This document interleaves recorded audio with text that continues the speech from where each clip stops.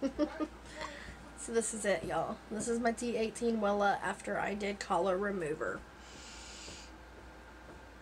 I'm actually happy with it because it's a little bit more of a natural color, I think. I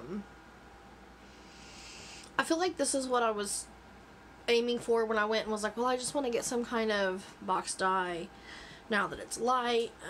When it was that orange and white all over. Oh, I like that little light tone in there. Oh, I love that. Let me actually use the mirror back here. I always forget. I don't think to do that. Like, I literally don't even look at my own hair in the back. Wish I could use a flash. I should have brought my selfie light in, but it really... See how much better my face looks with it? I really like that tone. I really like that color. And then if I want, you know, later, I can go in and put like blonde, white, whatever, you know, streakies, and it'll go light a lot quicker and easier, and just try to get it healthy right now. Like, I got a little, I'm using my Whole Blends shampoo and conditioner, not just conditioner. So, like, maybe tomorrow, maybe I'll get up early and put on, like, my foundation and look good. But I really like this. I like this a lot already with my skin tone and everything that I can see, even here. I mean, I still have that red face. But it's not as bad as you can, I don't know if there's a way. I did that wrong. See how it, like, adjusts when you click from different areas? I don't know. So, anyway. I like it, my husband likes it, and now I just have to let it be healthy and grow. Like I said, it's like, this part's real dry. I didn't want to dry it too much because that's not good for it. But it's soft, so it's still a little soft, so I like that. I know you can tell that's a little darker because I was trying not to do the roots because the roots blah blah blah. Well, guess what? My roots are the most, like, uneven, I want to say, color tone, like a little, but I'm fine. I'm so happy with this, and I'm gonna stay this way.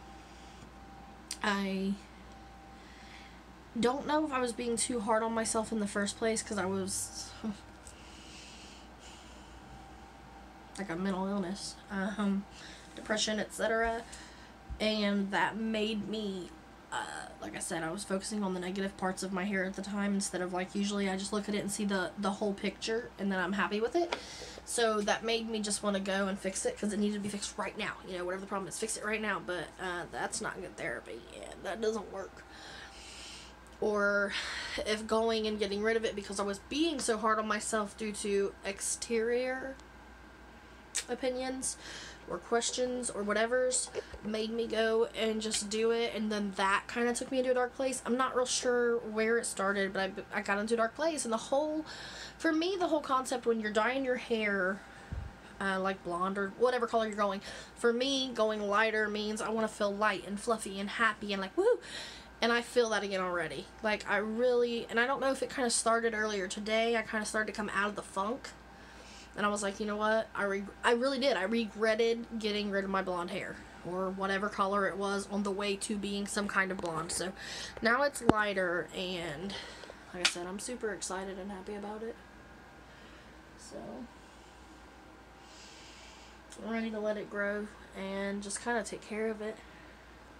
Still kind of a fall too, so that gives me time to, like, cold up, like in the winter, to go like that cold icy color.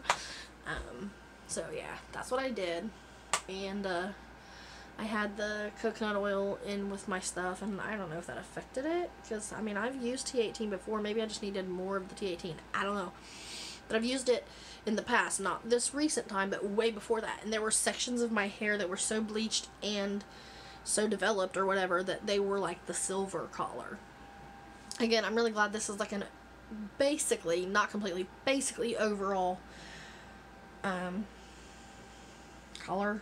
So yeah, but I'm gonna leave it alone for a while, other than touching it, brushing it, put some oil and just let it do its thing. So yeah, thanks for watching if you're watching. And feel free to drop a like and a hello and a how you doing or whatever, I don't know, subscribe.